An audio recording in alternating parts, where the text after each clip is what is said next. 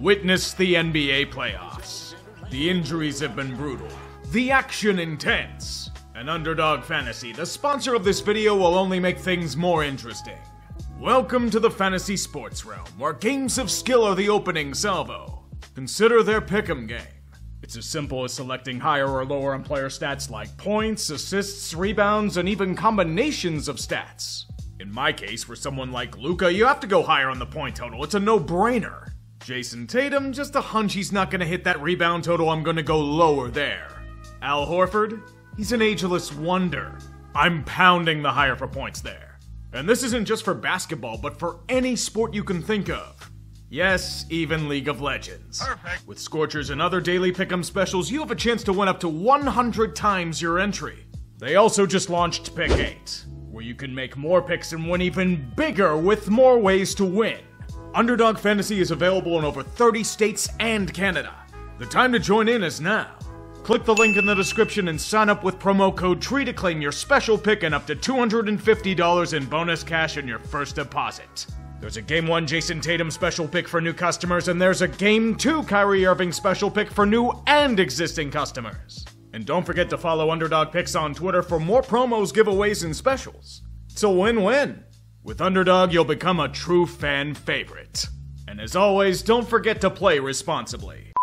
Call me an old curmudgeon, but I hate the playing games. The cheap cash grabs that put mediocrity on a pedestal. Even then, Miami did make it to the finals from there last year. And they're still considered playoffs, so I'll start with those for the sake of tradition. And this first elimination is one that many fans have celebrated. Are the Warriors finally dead? Am I dreaming? The long menace to an unfucked NBA over the years may be reaching their downfall. And it happened in the Mediocrity Invitational to the Kings. Kinda hard to win when you turn the ball over 16 times.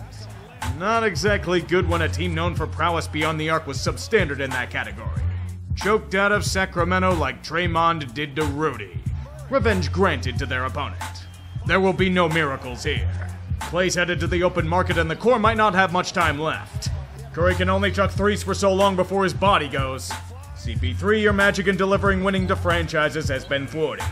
And this might be the end of the road. He will be enshrined at Naismith, but he's like Sauron after the eruption of Mount Doom. No rings.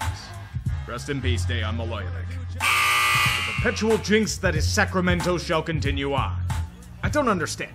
Against most teams, they're a formidable opponent that's versatile and balanced.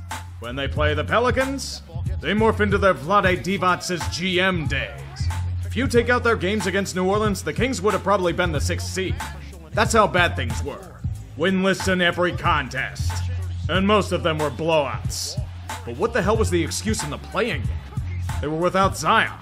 Down their best player and you're still getting wrecked by 20? You held CJ McCollum to 7 points and you still can't shoot from 3? What the hell? Do you know the lesson here? Don't play your worst basketball just before the playoffs.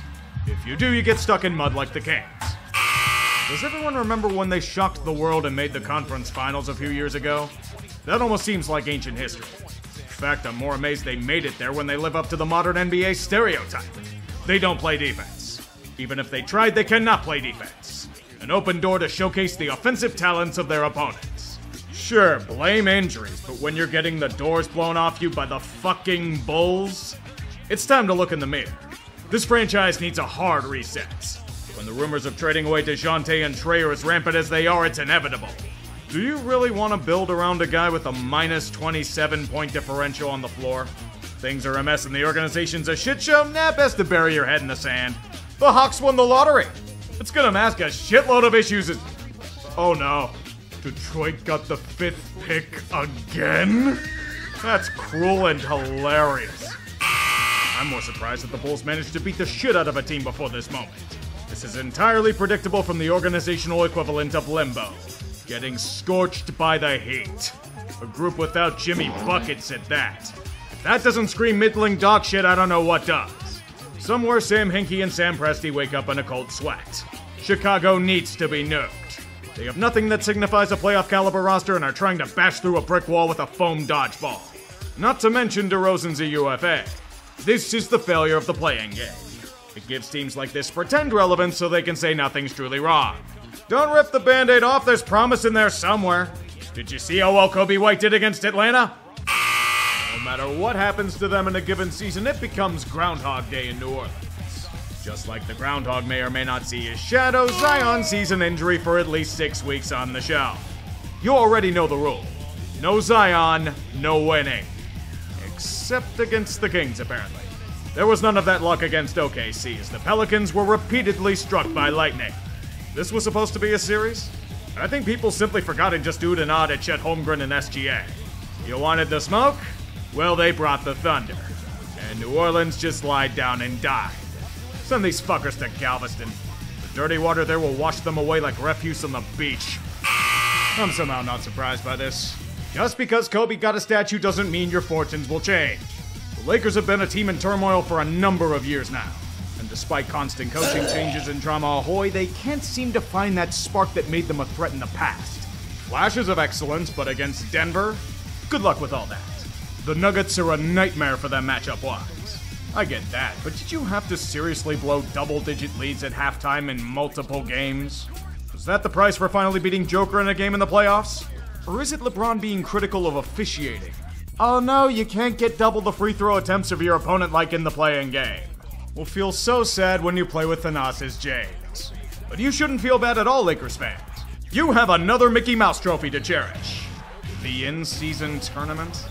This is the NBA's response to the NFL infringing on Christmas? The biggest story in basketball this side of back-to-back humiliating exits from the playoffs. Phoenix was hungry to get out of a self-imposed hell. A deal with the devil had to be reached. His name happens to be Bradley Beal, a super team rivaling the Brooklyn Nets in size and notoriety. There's only one problem with everything. You have no bench, and you have no point guard. With only 3.5 players on the roster, the supposed super team burned into a supernova. Know how bad it got? They got swept by the Timberwolves. Not even swept, more like completely obliterated by them. This was a team the Suns had crushed all season. Mr. Beal, congrats on the first sweep in your life by fouling out in Game 4. What a wonderful package of rewards this will bring. No control of any of their draft picks until 2031. Locked into brutal contracts, and Beal doesn't seem keen on showing you mercy. You can't admit total failure in an enterprise, though. Simply cut the head coach's heart out. Frank Vogel will be sacrificed for the rise of Mike Budenholzer? Nothing like desperation. Breaking news! James Harden is upset. I repeat, James Harden is upset. In a situation that's never played out in his career, he's off to greener pastures to form a championship core with a team that doesn't get close to it. Strange for the Lakers' little brother with a white-hot start to simply wilt like an old flower, but traditions cannot be forgotten. Another notch of failure is added against the Mavericks. What do you think happened? Like the sun setting in the west, Kawhi suffered another injury. Right knee inflammation put the Clippers up in flames. No load management in the world could save them from Luka's wrath. The only reason why more people aren't laughing at the Clippers is because Phoenix happened. Yet even then, the questions linger on. It starts with PG-13. He may have played his last game in LA. Will Kawhi give a decent return on investment for his new extension? What happens with Westbrook? Even with a new logo and extending Tyronn Lue, there's still a lingering stench with this franchise. I give it another 3 months before Harden gets upset again. Buddy, if you keep shitting it in the clutch, maybe the problem is you. Alas, the voodoo sorcery of undrafted spirits can no longer save you. Miami had that power in seasons past, but against this Boston team, they learned from last year's horrifying Game 7. The Celtics have that old Irish luck. This leprechaun smoking a victory cigar along with Red up above. When their opponent's best player is unable to play due to an injury suffered in the pity tournament, it's going to be a very short series. And when said injured player is trolling the Celtics on social media, he'll get called out for it by Pat Riley. The problem with the Heat is that they need every single thing to go right for them to go far. Even with an incredible comeback in Game 1, Boston was just way too much for them. Despite no Porzingis in Game 5. Do they have enough to get over the dreaded wall? Jimmy's not exactly a spring chicken anymore. It's a frustrating endeavor indeed. The more things change, the more they somehow stay the same. At the beginning of the year, there was hope. Billy looking strong, Maxey becoming a star, and Joel Embiid putting together an MVP season of envy. Then Embiid got injured. The season was over right there. It's not just that the Sixers are worse without him, and they're nearly useless. They went into free fall without their big man. Despite a massive return to form once he came back, it wasn't enough to beat the Knicks. You can't stop Jalen Brunson, you get to lose the series. A pure infestation of New York cancer that spread everywhere. Even Wells Fargo Center wasn't immune to a sea of orange and blue. Don't worry, the refs will somehow be blamed for that one too. But even for another predictable series loss, this one doesn't feel as miserable. Tyrese Maxey broke out into a superstar. Did you see his Game 5? Fucking incredible. Now if Embiid manages to stay healthy, they may be able to see the third round for once. It mostly depends on their offseason. They're probably gonna throw all the money at PG-13. Anything to get rid of Tobias fucking Harris. A goose egg in Game 7. Take a bow. You can't shit on Orlando for going out like this. It's been actual ages since the Magic have been anywhere near relevant, and they took a franchise with far more pressure on them to the brink. This was their learning experience year. They have a potential star core that can lead to more in the future, and they're very, very young. When in doubt, trust in Paolo Banchero. Orlando's problem is one facing many teams. They just don't have enough. Their offense lacks depth and consistency, and the offseason could lead to a fix there. Have you noticed how much cap space they have? If I'm Orlando, I'm licking my damn chops with what's available for the taking. It's the return of a long-lost age for the Magic. They will load. What a strange feeling this is. If I had an award to give for best comedy, it'd go to the Bucks unanimously. What a hilarious shit show for everyone and their mother to witness. One of the best records in basketball, masking a shitload of team issues and locker room tension. Adrian Griffin was overmatched in the role, lost the trust of the players, and was beheaded in front of Fiserv Forum. Their answer to this was apparently a 2008 vintage. Fucking Doc Rivers? Griffin's mentor? Are you trying to blow games or something? In-season collapses, a lack of roster cohesion, and the inevitable feeling they'd lose to an inferior opponent on paper were just a smattering of features available. The rest were injuries to Dame and Giannis. A 2-for-1 deal. Not that it mattered, they were a mess with them dressed anyway. This was a cratering so massive that they lost to a team that hadn't won a series in a decade. Back-to-back ugly first-round losses to go with a head coach carousel have proven that the Bucks owe their good reputation to a toe on the three-point line. Any other outcome, they'd be the chokers of the decade. The only accurate passing by the Bucks in April is Pat Bev throwing the ball at fans. I cannot comment any further on his actions since I'm not subscribed to his podcast. They know what a pro wants. What a pro needs. Whatever makes me happy. Sets you free. And I'm thanking you for knowing exactly what a pro wants, what a pro needs. Whatever makes me happy sets me free. And I'm thanking you for knowing exactly what a pro wants, what a pro needs. Whatever makes me happy. You deserve to lose with that fucking commercial alone. Short the shit out of AT&T. Don't be too upset, OKC. With that cap space and extremely young roster, you'll be back. Title defense, huh? What the fuck was that? Is this supposed to be the mark of a champion? The Nuggets were two contrasting franchises against Minnesota. First two games, fucking terrible, smacked around at Mile High. Somehow unable to stop a damn ant and two giants by his side.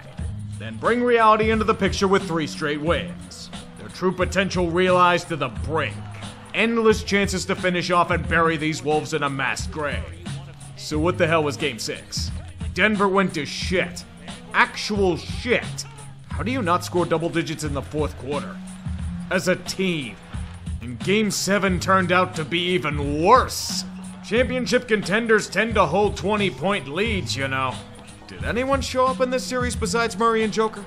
Michael Porter Jr.? You there? Maybe they can make a 3-pointer when needed. Good lord, what an absolute disaster. Minnesota saw a complacent team and pounced. Ants just teabagging your grave. This is more humiliating than that Brazilian Twitter account. He's Dad Donovan's been from New York cheering his son on. When will people learn? We've been over this fucking scenario countless times over the last decade, yet they keep tempting fate. It's like the Candyman. So you want Boston 3 times in front of a basketball court. Don't be shocked about what happens as a result. The Celtic Candyman likes to take a pound of flesh or 6 from those that call to him. As he swings his knife, he took out a bunch of players. Donovan Mitchell out for the last few games of the series. Then comes back and takes out LeVert and Allen too. Slaughtered. No mercy. Everyone and their mother's now pissed at Jared, but it's indicative of the Cavs franchise. They've stalled out. Not developing as expected. Chaos and concern around every corner. JV Bickerstaff's seat is searing hot as the team keeps collapsing in big situations. Are the lights still too bright for them? Where do they go from here? Hope for the third coming of La GM? Better luck of winning the Powerball. Then transported to the mid-90s. The Indiana Pacers humiliating the New York Knicks in the playoffs. Some more expect Reggie Miller's doing the choking taunt with this revelation. So what caused their demise? Everyone pretty much died. That's all there is to it. Julius Randle's been out since April due to a season ender. Bojan Bogdanovic got shot from range against Philly. Mitchell Robinson lost his ankle again in game 1 of the damn series. OG's hamstring decided to get finicky at the worst possible time. Then add even more on top of that. Not bad enough the Knicks somehow got punished for crimes dating back to Isaiah Thomas. With their roster decimated, Indiana continues their survival by simply not fucking up. Although I don't know if shooting 67% from the floor in a Game 7 is merely passable. A magical run undone by the clock striking midnight. As it happens, Jalen Brunson breaks his hand. It was over by that point anyway. Oh no, you guys, ESPN can't talk about the Knicks for 4/5 of the broadcast. What a horrible tragedy. This was the chance for the Timberwolves to overcome every single narrative out there. To turn themselves into household names, to get that last laugh about the Rudy Gobert trade, to show the world that they're for real. Nas Reed, for Christ's sake! Stereotypes exist for a reason. In typical Minnesota fashion, the Wolves became Kyrie's philosophy on the earth. Flat. You make all of that noise for the first time in decades, and emerges as a superstar, and you lay a gigantic egg in Game 5? The Wolves had a significant advantage in the paint. All the Mavs feature are Luka's endless whining and Kanye Irving. It'd be nice if that advantage came true. They couldn't convert from range. Cat could have had a machine gun and he still would have missed his shots. As the team is yelled at in film sessions, they're at the crossroads. The window is sprung open, but time is short. Massive extensions for Cat and Ant are kicking in. The Stifle Tower's got a player option after next season. And role players are going to be free agents this summer. These next few months will be the difference between a disaster and the first title in Minnesota since HW was president. There's work to be done.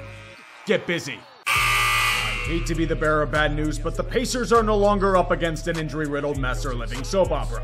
They get Boston. Even if the fans plead for mercy, the Celtics are simply going to kill their firstborn sons to prevent the state from thriving again. For Indiana, that sacrifice is going to be Tyrese Halliburton. Turns out tempting fate has its consequences. The rest comes in the games themselves. Game 1 up by 3. All you have to do is you fuck the ball. And Jaylen Brown tied a game in the final moments. And you blow it. Great. Game 3. A 16-point lead in the third quarter.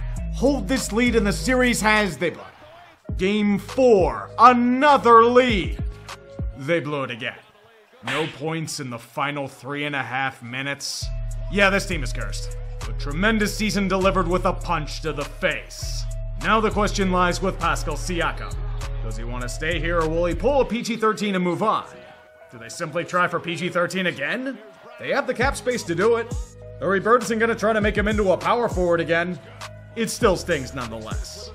What the hell could have caused such pain?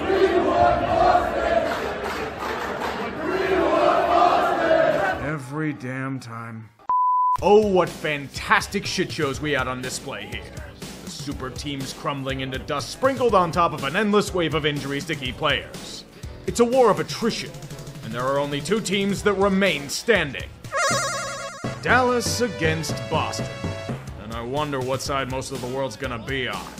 Quite impressive of the Mavericks to revive from, let me look up the words I said about them last year. A gigantic train wreck. The total disaster was quickly recovered on the backs of 2 superstars that developed a chemistry that's the envy of the league. Luka and Kyrie. The team depth hasn't been there for the most part, but when Doncic is pulling the bullshit he has on a consistent basis, who needs it? PJ Washington's been the third wheel of this group, being a solid trade deadline piece for the team. Plus there's the dreaded law firm of Derek, and Daniel as forwards and big men. In these finals, the two-headed monster is going up against the basketball equivalent of a Death Star. Do you try to stop Jason Tatum? Or perhaps Jaylen Brown can be controlled? If they can, you have to deal with the ageless Al Horford. What about Drew Holiday? Making us realize that Boston was the real winner of the Dame trade. Let's not forget the Swiss Army knife known as Derek White. Also note that Porzingis was out for a good chunk of these playoffs. and they still dominated regardless of opposing injuries. On paper, the Celtics have the depth and advantage in the paint, but Dallas more than makes up for it with high-end star power. Either way, we will be getting a somewhat fresh champion. Building a statue for Luka or for Billy King. Now, I firmly believe that the Mavs will make this an interesting series unless the fans do something like tempt fate or defy the gods. Congrats to the Celtics on the series win. The Heat will let it play out. It's over.